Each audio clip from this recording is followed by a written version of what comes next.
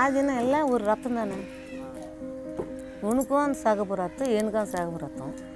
ஏன் உனக்கு அந்த வெறி வருது? ஜாதின்னா என்ன? தீண்டாமல்னா என்ன கதை? நீயும் 10 மாதம் பிறந்த, நானும் 10 மாதம் பிறந்தேன். உன் உடம்புல அந்த ரத்தம் என் உடம்புல ரத்தம் தானே. நீ வசதி இல்லை, உனக்கு வந்து ஜாதி. எனக்கு வசதி இல்லைன்னா கட்டுக்கோ ஒரு ரோசம், ஒரு மானம், ஒரு வீராப்பம் இருக்கணும்.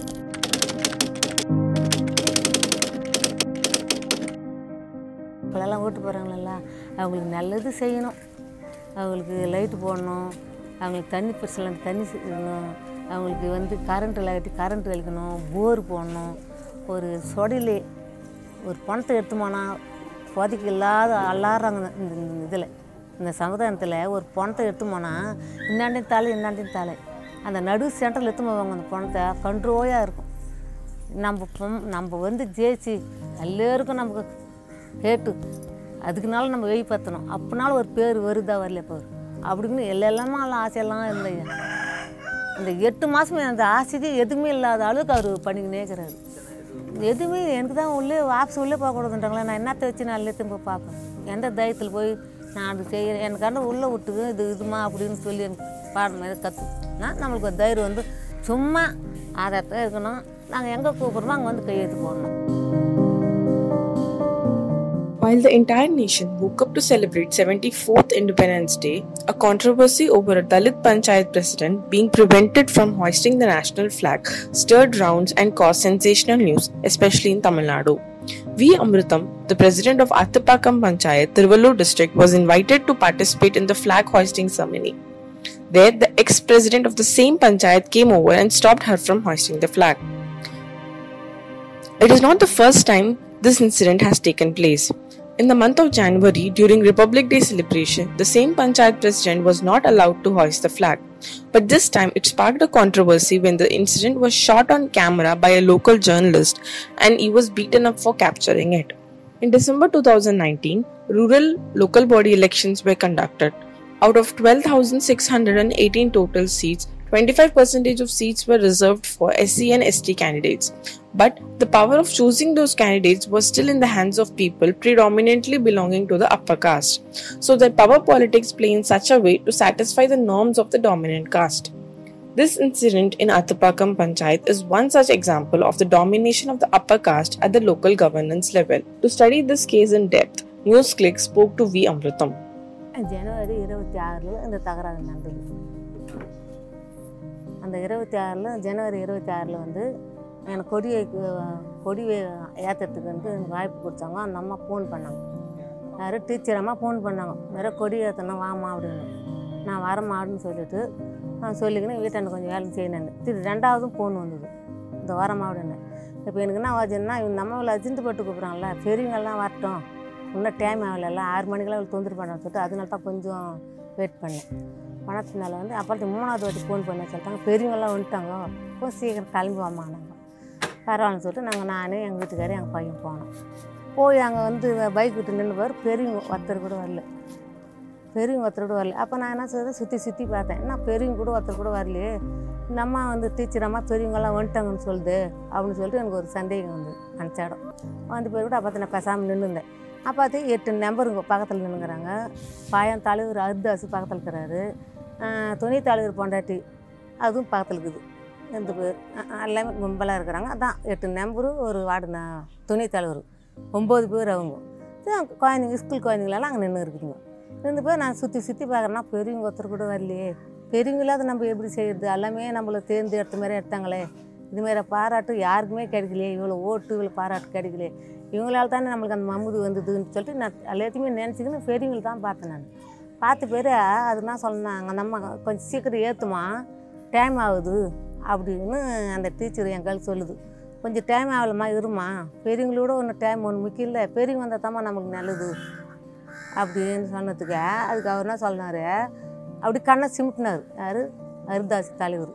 அப்போ அந்த அம்மா நான் செய்கிறேன்னா சீக்கிரம் வந்து என் கை வந்து பிடிச்சாங்க, வந்து சீக்கிரம் ஏற்றுமா அப்படின்னு. நான் என்ன செய்தேன்னா எங்கள் வீட்டுக்கெல்லாம் அண்ணனுக்கிறாரு, நான் பேசாமல் இருந்துட்டு கொடி ஏற்றன்னு வச்சாங்க. கொடி ஏற்றினதுக்கெல்லாம் கொடி வச்சு கை பிடிச்சி வலிச்சு போய் 2 படி தான் ஏறினேன், 2 படி தான் எடுத்து காலு தச்சேன். இதுக்குள்ள என்ன சொல்லிட்டார் பையன் தலைவர் அர்தாஸ், கடகடன்னு வந்து சீக்கிரம் கடகடன்னு வந்து கீழே இறங்கு, உனக்கு என்ன தகுதி கொடி ஏற்றோம் அப்படின்னு சொன்னார். அப்போ கூட நான் அந்த அம்மா என்ன செய்தாங்கன்னா, அந்த கவுரு பிடிச்சாங்க பாரு டீச்சரு, அந்த கவுரு அப்படியே வச்சுங்கிருப்போம் பயந்துக்கணும். அவர் போய் ஜவுரி போடுறதில் அந்த அம்மா விட்டுட்டு என்னை கூட கீழே இறங்கிட்டாங்க. அவள் தான் மாடமானு ஏறினார். அப்படியே இப்படி இந்த கவுத்தை வெளிச்சு கட்டிட்டு அந்த ஸ்கூலாண்டு போயிட்டார். எல்லா மக்களும் வராங்க, ஊர் மக்களெல்லாம் வராங்க. நான் ஒரு கொடி ஏற்றுறாங்களா, நம்ம தேர்ந்தெடுத்தோமே, புதுசாக தேர்ந்தெடுத்தோமே, நம்மளால் என்ன பண்ணுறாங்க ஏது பண்ணுறாங்க எல்லாமே கிளம்பி வந்து சொல்லி இவங்க மடமான கொடி ஏற்றுட்டு அந்த ஸ்கூலாண்டு போயிடறாங்க. இவங்கெல்லாம் வந்து எனக்கு கேட்குறாங்க, என்னம்மா ஆச்சு, ஏம்மா அவர் மாறியாக்கிறனா, இது மாரியாப்பா அப்படின்னு பேர். அது ரூம் அந்த ஸ்கூல் உள்ளே விட்டு போய் அந்த அம்மாளுக்கு கேட்குறாங்க, யாரோ டீச்சர் அம்மாளுக்கு கேட்குறாங்க, என்ன ஆச்சுமா அப்படின்னா, இது மாரி விஷயம், இது மாதிரியான விஷயம். ஏன்னா அந்த அம்மாவை கொடி ஏற்றுறதுனால வந்து நீ சீக்கிரம் அந்த அம்மா கொடி ஏற்றக்கூடாது, வரவழைப்பு மாரி வரவழைச்சி இந்த அம்மாவுக்கு சீக்கிரம் வரவழைச்சேன்னா வந்துடுவாங்க, அப்போ நான் பார்த்துக்குறேன், அந்த அம்மா மட்டும் கை பிடிச்சி கொடி ஏற்றக்கூடாது, பொம்பளை ஜாதி என்ன அப்படின்னு சொல்லிட்டு அந்த அம்மாவுக்கு மாற்றிருக்காங்க, டீச்சருக்கு மாற்றிருக்காங்க. அப்போ அது எல்லாம் விஷயத்தையும் சொல்லிடுச்சு, இது மாதிரியாப்பா நான் பயந்துக்கின்னு தான் அந்த அம்மாவை கை பிடிச்சி வெளிச்சினேன், கொடி ஏற்றினேன், எனக்கு இது மாதிரி விஷயம்லாம் தெரியுது, அல்லேருக்கும் நான் மன்னிக்கிறேன்னு சொல்லிட்டு கையெழுத்து கும்பிச்சு டீச்சர், அந்த டீச்சர். அதே இவங்க நான் சொல்லிட்டாங்கன்னா, நீட்டாக வாங்க நம்ம பிடி ஆஃபீஸுக்கு போகலாம், இவங்க வந்து யாருக்குமே மதிக்க மாட்டாங்க, அர்தாசுன்ட்டு மதிக்க. அதனால எல்லாம் போய் அங்கே பேசினாங்க, பிடிஆருக்கு மனு கொடுத்தோம். அங்கேருந்து சேர்மன் போனோம், அவருக்கு மனு கொடுக்கல, வாயில் பேசினோம். அப்போ அங்கேருந்து போனோம், அவர் ரெண்டு எம்எல்ஏ போனோம். எம்எல்ஏ போன பேர் நாங்கள் எல்லாம் பார்த்துக்குறோமா, நீங்கள் போமா அப்படின்னு. இந்த வீடியோ கொடுத்தோம் பாரு, இது என்ன செய்தால் நான் பார்த்துக்கிறோம் சொல்லிட்டு பெஞ்ச் மேலே வச்சுட்டு எல்லாம் செய்தாங்க. எங்கெல்லாம் எனக்கு கொடி ஏற்ற அமைப்பு பண்ணாங்க, எனக்கு கொடி ஏற்றினேன். எல்லாம் சந்தோஷமாக வந்து ஊரில் வந்து மீட்டிங் போட்டாங்க, பொது மீட்டிங் போட்டாங்க. அங்கே வந்து எல்லாமே எல்லா மக்களும் எல்லாம் வராண்ட கொண்டுனாங்க. அதில் வந்து துணைத் தலைவர் பொண்டாட்டி தான் ஃபஸ்ட்டில் உள்ளே உட்காந்துங்குது. அப்போ அந்த பெரியவங்களை என்ன சொல்கிறாங்கன்னா, ஒரு தலைவர் தானே வந்து முன்ன உட்காரணும், துணைத் தலைவர் பொண்டாட்டி வந்து முன்னால் கொண்டு வச்சுக்கிறீங்களேன்னு இங்கே எல்லாமே அவங்களுக்கு கேட்குறாங்க. வேறு இந்த 8 நம்பரை துணைத் தலைவரை, இந்த தலைவரை, அந்த அம்மா ஃபஸ்ட்டில் தான் எனக்கு பின்னால் கூட உட்கார வைக்கல, நீ அப்படியோ தூர் போய் நில்லுன்றார் தலைவர். தலைவர் அர்தாஸ். இப்படி இல்லை, ஜாதி தானே அவங்களுக்கு பெருசு, அவங்க ரெட்டிங்கோ நான் காலுங்க, அதான் தீண்டாமல் இதுன்றது அவங்க புரிஞ்சுக்கின்னு நீ கொஞ்சம் தள்ளி நில்லுமா அப்படின்னு சொல்லிட்டு எல்லாமே ஏந்துக்கினாங்க பெரியவங்களெல்லாம். ஏன் அந்த அம்மாவை தள்ளி நிற்க சொல்கிற, நம்ம எல்லாமே தானே விருப்பப்பட்டு நம்ம சேர்ந்து நம்ம ஓட்டுலேயே அதிகமான ஓட்டு வாங்குறது. என்னை கூப்பிட்டாங்க பெரியவங்களெல்லாம், ஏம்மா இங்கே வாமா என்ன பண்ணாச்சுன்னு. இல்லைப்பா நான் இதுதான், அந்த அம்மா கூப்பிட்டாங்க, நான் வந்தேன். பெரியவங்க யார் வாழ் சொல்லி நின்று தான் அந்த அம்மா கை பிடிச்சி வச்சு போய் கொடி ஏற்றினாங்க. கொடி ஏற்றின இடத்துல வந்து அவர் வந்து ஜவுரி பிடிச்சி நீ கொடி ஏற்றக்கூடாது, நீ என்ன ஜாதின்னு உனக்கே புரிஞ்சிக்கலையா அப்படின்னு சொல்கிறதுல நான் இறங்கிட்டு போய் பெரியவங்களெல்லாம் ஆஃபீஸ் அண்டிட்டு போனாங்க. ஆஃபீஸ் அண்டிட்டு போய் இந்த வந்தானே, ஏய் என்ன கூட்டத்தில் கூட பேசுகிறவங்களுக்கு தைரியம் இருக்குது, அவனுக்கு 5 வருஷம் இருக்க மாட்டேன்னு அப்படிக்குன்னு சொல்கிறாரு. அதுக்கு நான் என்ன திருப்பி சொன்னேன், 5 வருஷம் நீ இருக்கணும் எனக்கு கேரண்டி நீ கொடுத்தால, உன் வேலையை மட்டும் நீ பாரு, உனக்கு ஒரு உங்கள் வீட்டில் இருக்கிற அம்மாவுக்கு ஒரு அதிகாரம் கொடுத்துக்கிறீங்களா, கவுன்சிலுன்னு சொல்லிட்டு அந்த அம்மா ஜெயிச்சுக்கிறாங்கள, அந்த அம்மா தொழிலுக்கு நான் போக போகிறதில்ல, என் தொழிலுக்கு நீங்கள் வராதுங்க அப்படின்னு சொன்னதுக்கு ரொம்ப பேசுறிய, ஜாஜில் மட்டமான கூட ரொம்ப பேசுறீங்க, உனக்கு யார் அவளுக்கு தைரியம் கொடுத்துது, ஊர் ரெட்டிங்கெல்லாம் உனக்கு கற்றுக் கொடுத்தாங்களா, அப்போ தான் நான் ஊர் ரெட்டிங்கெல்லாம் எனக்கு கற்றுக் கொடுக்கல, எனக்கு ஓட்டு தான் போட்டு வர வச்சவங்களாம் கண்டு இது வரைக்கும் அவங்க எதிர நான் நின்று பேசுனதும் கிடையாது, அவங்க எதிர நான் கொஞ்சம் கூட மாட்டேன், நான் அவ்வளோ இதில் நான் இருக்கிறேன், எனக்கு எப்படி கற்றுக் கொடுப்பாங்கன்னு சொன்னதுக்கு அவள் தான் ரெட்டிங்கெல்லாம் சொல்லிட்டாங்க, அப்படி இருங்கன்னு சொல்லிட்டு உடனே கிளாருக்கு கணக்கு கற்றுக்கலாம், புது தலைவரமாக வந்துருக்குறாங்க, அவங்க கையில் கணக்கு வாய்க்கெல்லாம் சொல்லு அப்படின்ட்டு. அதுக்கு பையன் தலைவர் நான் சொல்லிட்டு இந்த நேரத்தில் கூட உங்களுக்கு கணக்கு கேட்குறதுக்கு இதுவா, அப்போ அந்த பொம்பளை கையில் அங்கே கணக்கு வாய்க்க சொல்லி அந்த கணக்கு வாய்க்க அந்த பொம்பளை கையில் ஒப்படைக்கணுமான்ட்டு கேட்குறாங்க. வந்துட்டு மறுநாள் வந்து அந்த 8 நம்பரும் இந்த துணைத் தலைவரும் என்னை வரவேற்பு இருக்காங்க, வா மீட்டிங் உள்ள கொண்டு வச்சு மீட்டிங் போட்டு நம்ம ஒரு தீர்மானம் மாதிரி பண்ணிக்கலாம் அப்படின்னு கூப்பிட்டாங்க. நான் போன பேர் அந்த சேர் மேலே உட்காருன்னு சொன்னாங்க, நான் உட்காந்தேன். பக்கத்தில் வந்து துணைத் தலைவர் வந்துடுறாரு. துணைத் தலைவர் உட்கார சொல்லியா அவர் என்ன செய்கிறாருன்னா நர பல்ல கடிக்கிறார். இவளுக்குன்னா இவளுக்கு சேர் போட்டு கொண்டு வைக்கணுமா அப்படிங்கிற நரண்டோ அப்படின்றாரு. என்ன ஒரு லகுனமாக பல்ல கடிக்கிறாருன்னு சொல்லிட்டு கொஞ்சம் அப்படி பக்குன்னு சின்ன வயதில் பயம் வந்துச்சு. பார்த்தீங்கன்னா என்னப்பா அப்படின்னு நம்ம வாயத்தை வந்து கேட்க முடியாது, ஏன்னா நம்ம ஊர் இது, நம்ம வந்து அடிச்சிட்டா வந்து இப்போனா எல்லா மக்களாக இருக்கிறாங்க, இப்போ நான் தைரியமாக சொல்லுவேன். இப்போ அப்போ யாருமே கிடையாது, ஊரார் வந்தால் தான் அப்படின்னு சொல்லி நான் பேசாமல் இருந்துட்டு முறைச்சி பார்த்தாரு. இதுதான் ஃபஸ்ட்டு 2வது வாரண்ட் இதுதான் குந்துருது சேர் மேலே அப்படின்னாரு. ஒரு ஃபங்க்ஷன் வந்துச்சுன்னா, ஒரு 100 நாள் வேலையோ ஒரு எதுனா வந்துச்சுன்னா, அது இருக்கிறார் பார் தலைவர் விஜி, அவருக்கு எழுப்ப சொல்லுங்க. அவர் என்ன சொல்கிறாரோ, அவர் எந்த இடத்துல கையெழுத்து போட சொல்கிறாரோ கையெழுத்து நான் போகிறேன்னு சொல்லிட்டு மக்கள் உன்னாண்டு என்னென்ன கேட்க வராங்களோ அவங்களுக்கெல்லாம் சொல்லிவிடும் அப்படின்னு சொல்கிறாரு. அப்போ நான் வந்து நான் செய்தேன், என்னப்பா மக்கள்லாம் என்னை ஓட்டு போட்டு வரவழைச்சாங்களே, நீ தான் தலைவர்னு சொன்னால் எப்படிப்பா சொல்ல முடியும்னா, நீ சொல்லித்தான் ஆகணும். நான் 80 லட்ச ரூபா போட்டு செலவு பண்ணி நான் ஓட்டு வாங்கினேன். இந்த 8 நம்பர் கூட என்னை ஒன்றுமே பண்ண முடியாது. அந்த 8 நம்பரும் எனக்கு கூட தான் இருக்கணும். அப்போ நீ யாரை வச்சு நீ இது செய்வே ஆப்ஸில் வந்து அப்படின்னு கேட்டார். நான் என்ன சொன்னேன், நீ துட்டு கொடுத்து வாங்கணும்னு சொல்லிட்டு ஐயா, நான் துட்டு இல்லாதே வந்தேன் மக்களாண்ட. அவங்களுக்கு நான் மரியாதை பண்ண தெரியலையா, அவங்க வெய்க்கு நான் போக தெரியலையா, அவங்க என்ன கேட்குறாங்களோ நான் செய்ய தெரியலையா. அப்படிக்குன்னு வந்துச்சுன்னா அந்த 8 வார்டு நம்பர் கையில் பொறுப்பு வச்சுது. அந்த 8 வார்டு ஒரு பொறுப்பு வச்சுன்னா, தான் இந்த பொறுப்பு நீ பார்த்துக்கோ, இந்த பொறுப்பு நீ பார்த்துக்கோ, இந்த பொறுப்பு நீ பார்த்துக்கோ. ஒரு 10 வீடு வந்துச்சுன்னா அந்த வார்டு நம்பருக்கு 2 வீடு, அந்த வார்டு நம்பருக்கு 2 வீடு, இந்த வார்டு நம்பருக்கு 2 வீடு, அந்த தலைவருக்கு 2 வீடு, எனக்கு 2 வீடு அப்படின்னு இந்த துணி தலைவர் எனக்கு கேட்குறாரு. ஒரு 10 வீடு வந்ததுன்னா அவங்க வார்டு நம்பருக்கு பிரித்து கொடுத்துட்டு நீ 2 வீடு நான் 2 வீடு போட்டுக்கணும்னு கேட்டார். நான் என்ன சொன்னேன்னா, ஐயா இது பாகம் பிரிக்க நம்ம வரல, மக்களுக்கு நல்லது பண்ண தான் நம்ம வந்தோம். நீ எத்தனை லட்சங்க தான் செலவு பண்ணும், மக்கள் நிம்மதியாக இருக்கணும். வந்தாங்க நம்மளுக்கு வந்தாங்க, நல்லது செய்தாங்க, லைட்டில் குறையில, தண்ணியில் குறையில, ரோட்டில் குறையில, நம்ம சொல்கிறதெல்லாம் செய்கிறாங்க மக்கள். அவங்க ஒரு எசி வந்தால் கூட நம்மளுக்கு எல்லாமே செய்தாங்க. 8 நம்பர் வச்சுக்கணுன்ட்டு எனக்கு அது போகிற ஐயா, எனக்கு எதுவுமே நான் ஒன்றும் கேட்கலை. நீ செய்கிற வேலை எடுத்து செய்கிற வேலை என்னை மட்டும் கொஞ்சம் வரவழைச்சு இந்த வேலை நான் செய்கிறேன்னு சொல்லிட்டு ஒரு வாக்கு மட்டும் எனக்கு சொல்லுயா. அவங்களும் கூட்டம் போட்டு இவங்களுக்கு கூட்டு கேட்டுக்கிறாங்க. இந்த அளவுக்கு போனோம், தலைவர் கையில் வச்சுக்கணும், தலைவர் நல்லா வச்சுருக்கணும், தலைவர் நல்லா இருந்தால் தான் அந்த அம்மா கையெழுத்து போட்டால் தான் உனக்கு இதில் நல்லது வரும், நல்லா வரும் செய்யணும். அவங்களும் நான் இந்த வாட்டி கூட்டம் போட்டுக்கிறாங்க. கூட்டம் போட்டால் கூட அப்போ கூட அவங்க மதிக்கலை. சரி செய்ய காட்டினா அப்படியே தான் காண்டு அவங்களுக்கு அடிமையாகவே தான் இருக்கணும். அவங்க என்ன வேல்யூ என்ன கான்ட்ராக்டோ இது வந்தாலும் என்ன தான் உள்ளே சேர்க்கலையே, கணக்கு வாய்க்கு வேணாம் எதுவுமே வேணாம் தானே நிறுத்தி வச்சுக்கிறாங்க. இப்போ இவங்க வந்த பேர் தானே எனக்கு எல்லாமே வெயிட் புரியுது.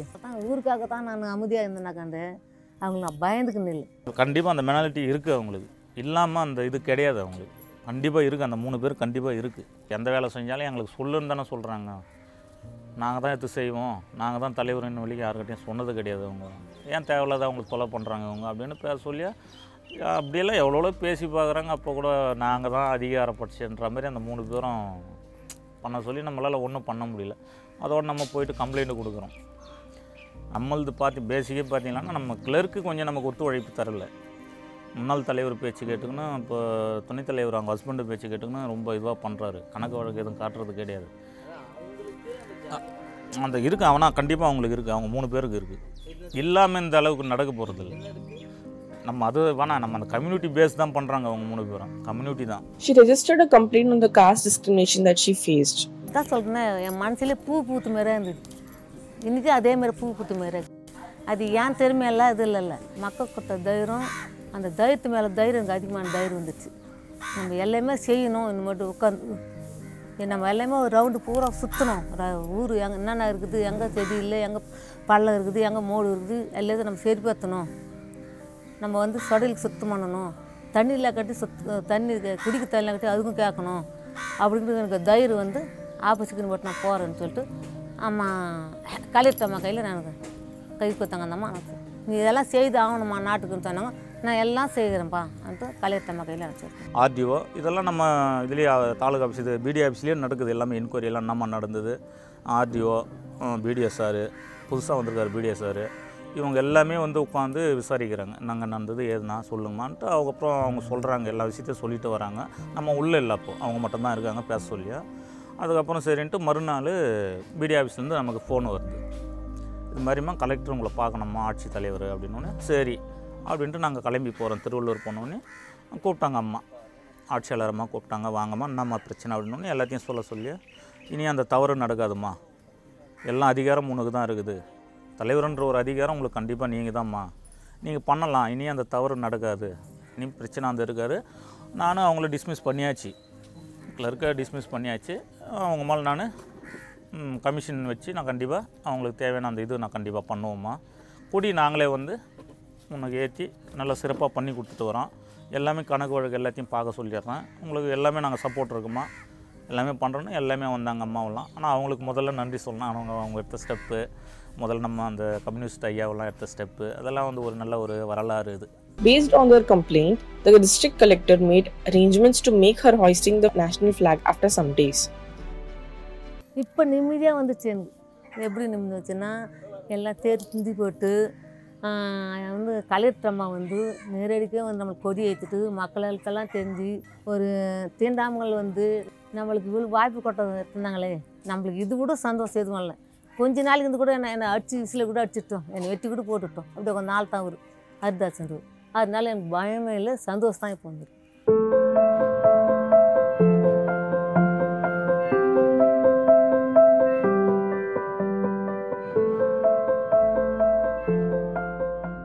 நான் நாட்டுக்கெல்லாம் அறிவு சொல்லணும். ஜாதி பற்றி யாரும் பேசக்கூடாது, எல்லாம் ஒரே ஜாதி, எல்லாம் நம்மெல்லாம் ஒத்துமையாக இருக்கணும். ஜாதி பற்றி பேசிக்கணும், அவங்க ஜாதி இவங்க ஜாதி எல்லாம் ஒரு மனுஷால் தான், எல்லாம் ஒரு தாய் வச்சு வந்தவங்க தானே. இதில் நம்மளாக ஏற்பட்டுக்குது இது ஜாதி இது கொலணும், அப்படிலாம் இருக்கக்கூடாது. இப்போ எல்லாம் ஒன்றா இருக்கணும். This is not an isolated incident happened in the state. There are many similar instances of caste discrimination which happens frequently throughout the state. One such incident happened very recently in Coimbatore as well. Assembly elections in Tamil Nadu are just 8 months away. These are the indicators to show how caste plays a key role in determining the nature of elections. In spite of being the most acknowledged affirmative action, reservation as a constitutional right and in terms of its implementation seems to reignite the debate on how far we have achieved the dream to empower the marginalized and the subjugated.